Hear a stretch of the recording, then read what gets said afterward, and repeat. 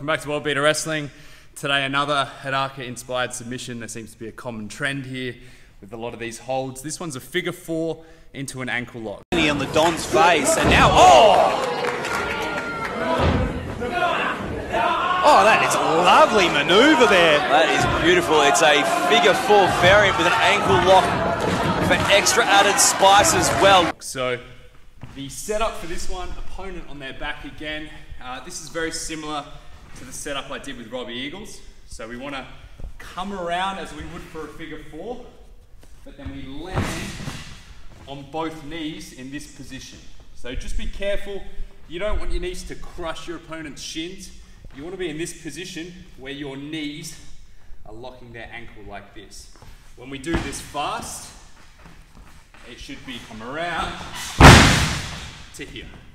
Now from this position, to get the figure four, I need to tuck that foot under the top leg. Tuck it in nice and deep. I like to then hold the toe and hold the other toe. I'm going to do a right side 3/4 roll. So over the right shoulder to here.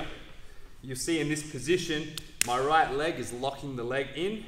So it's going to be very hard for the opponent to escape. Now you've got this nice exposed leg ready for an ankle lock. So the hand should already be on the toe. My right hand is going to come around, lock my own wrist, very similar to a double wrist lock. And that there is the submission hold.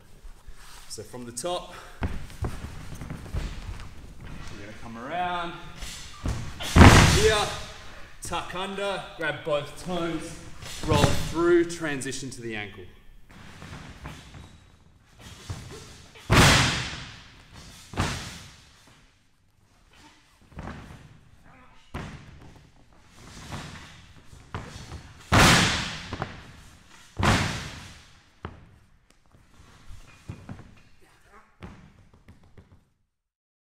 If you want to see more videos like this, click on the subscribe button, spread the word, and if you have any questions or requests for World-Beater Wrestling, don't be afraid to comment below.